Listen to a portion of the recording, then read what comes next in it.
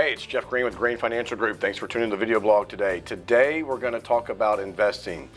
Being simple, but just not easy. Stick around, we'll be right back.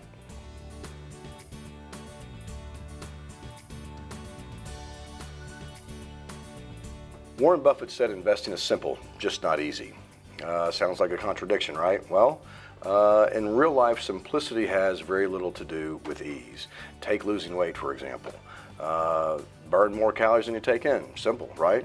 Easy? Not so much. The path to our long-term goals is often filled with conflicting short-term desires. Investors want long-term returns. They want safety, security, they want enough income to last them throughout retirement, and they certainly don't want to go through another 2008-2009 scenario. Quite frankly, neither do we. But many investors lack the emotional fortitude, they lack the patience to stick with their plan when times are getting a little bit rough.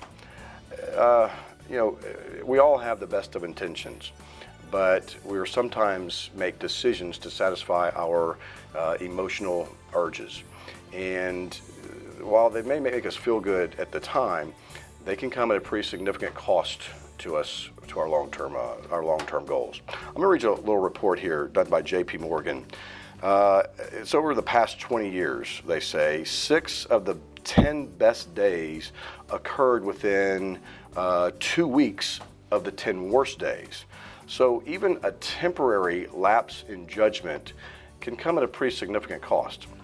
If you look at returns, just missing a few days of the best days in the market, and this is measured by the S&P 500 for the time period of January 1998 through December 2017. So if you're fully invested during that time, your return was 7.2%. If you missed the 10 best days, your return dropped to 3.5%. You missed 20 of the best days, your return is now 1.1%. And if you missed 30 of the best days, you're at a negative 0.9%. So there's a cost to feeling good and comfortable. Being uncomfortable at times is the price that we pay to potentially get above average returns. So being uncomfortable sometimes helps us get to where we want to be. I can't predict the market. My crystal ball gets fuzzy right about 8:30 when the market opens.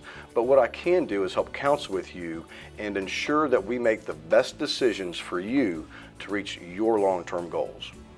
So remember, stay the course. So thanks for tuning in the video blog today. Any questions, concerns, or comments, feel free to reach out to us. Thanks. Make it a great day.